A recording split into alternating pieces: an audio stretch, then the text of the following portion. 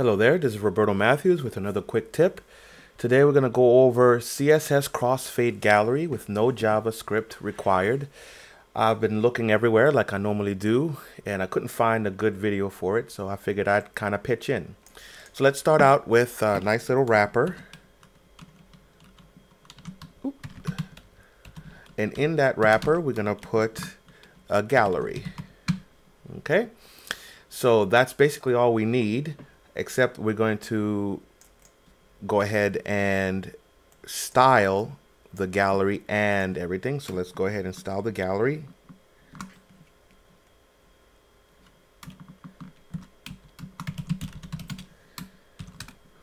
And I got all my styles right here for you. The gallery itself doesn't have any height to it because we don't have any height for our gallery. And let's put this all in a wrapper. And then our wrapper is going to be max width also. And then we're going to give it a border of a thin red solid. And we're going to margin, of course. And a padding of 20. Okay. So now we have the padding and everything. We have it responsive, but of course we don't have anything in our div. So we're going to need a little bit of dummy information just to kind of fill it up. So we're going to get an image, and I'm using Emmet, by the way. If you're not sure what Emmet is, just search Google and there's going to be great information about it.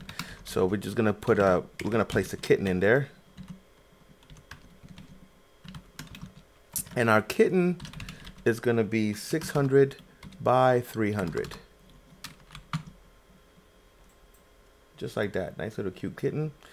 And we're going to give it a simple style here.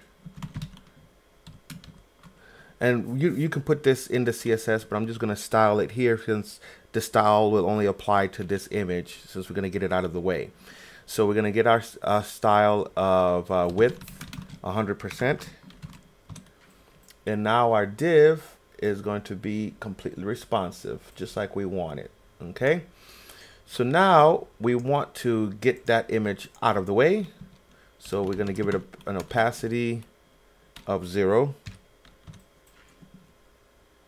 And now we have our background, which is sky blue, and it's still responsive, just like we want it. Okay. So now that that part is done, that's basically all we need. Now we just need to add our pictures for our animation. So what we're going to do is we're going to start out our keyframes, and we're going to call it fader. And let's just do an example of the keyframes here. So for example, we're just going to go from one keyframe to another keyframe here. But we're going to use 2 pictures. So in order to do that, we're going to have to do 3 keyframes. Obviously, because we're going to put one in here and one in here. Okay, so let's just go ahead and put that information in. So I have my pictures that I'm going to use right here.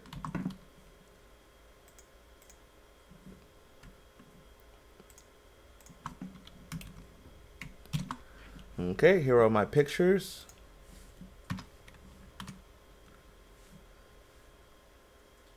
Okay, now actually let's make this height here 200 because my pictures are 200, and it's still going to have that same width and height here. So as long as you have an image that is constraining the background here, or the borders, you should be just fine. And so now the next thing we're going to do is we're going to bring out these pictures here. So let's go ahead and bring out the animation, and the animation is called fader, and we're going to make it last, since it's only 2 pictures, let's make it last 10 seconds 10 seconds, the whole thing. And let's just make it linear and infinite. Infinite, just like that. Oh, and we forgot to make this background. Sorry. So background,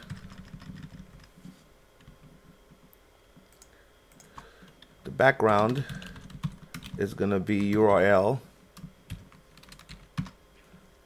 And we're gonna put the URL here like this. And now it should work. There we go. So as you can see, it's fading, but it's taking up the entire time here. And when we get back to 1, that's why we put it at the end again, so that you don't have a jarring difference here. Okay? Because if we do something like this, where it's 0 to 100 and only 2, then when we loop, let's put this over 5 seconds instead. When we loop, it's gonna basically jump to the beginning to loop. So in order to do that, the better way, we add the same picture at the end that we did at the beginning, so that when it gets to the end, it's just gonna, instead of jumping, it's gonna look like it's a nice smooth transition. Okay, so now let's do the same thing, but we're gonna add a few more pictures. And of course that requires a little bit of mathematics here, because since we have all this happening, we're gonna make this happen over the course of the 100%.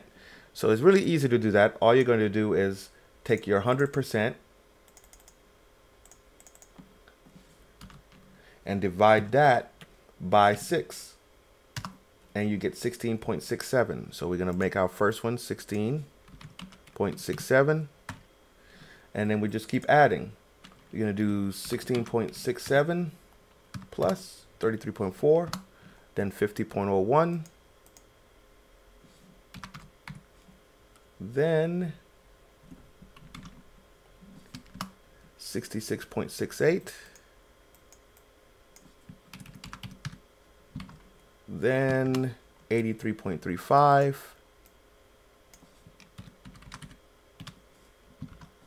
and that should bring us to about 100%.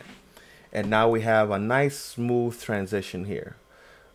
Now, what we're also going to do is make sure that this, instead of being 10 seconds, we're going to multiply the amount of pictures you have times the amount of time you want each picture to stay. So since I have 6 pictures and I want them each to stay for 5 seconds, we're going to make it for 30 seconds. So it'll be a nice smooth transition. Now let's say you want this transition to be not so smooth like this. You want it to stay a little bit and then fade. Well, in order to do that, instead of linear here, we're going to do what's called cubic Bezier, which is a kind of a fancy way of talking about just using some sort of mathematics. So what you're going to do here is you're going to use this little Bezier code here to do a smooth transition. Now you can experiment with the cubicbezier.com and see what you'd like to do, but I'll tell you what I'm going to do. What I'm going to do here is do 1, which is over here, and then I'm going to do 1 0 0 1. Here we go. Now what's going to happen is it's going to fade in, stay for a little bit, and then fade out, and that's what I want. Cubic Bezier, then 1001. So let's try that.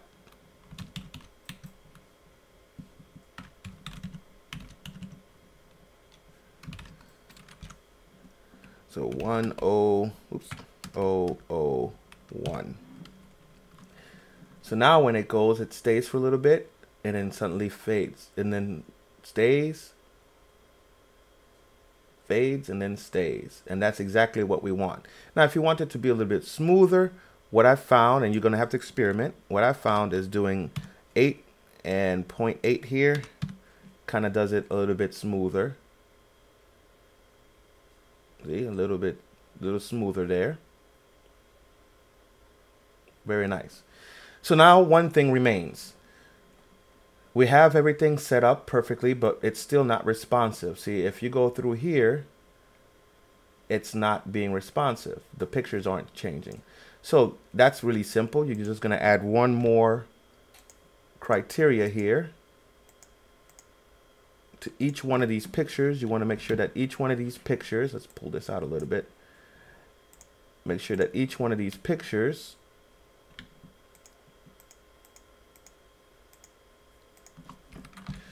has background size is cover. Once that reloads, you have background size cover on each one of these, and now it's completely responsive and you have the nice flow. So once again, really simple. All we did was we made our gallery, we made our placeholder right here. We give it an opacity of 0 so we can see right through it.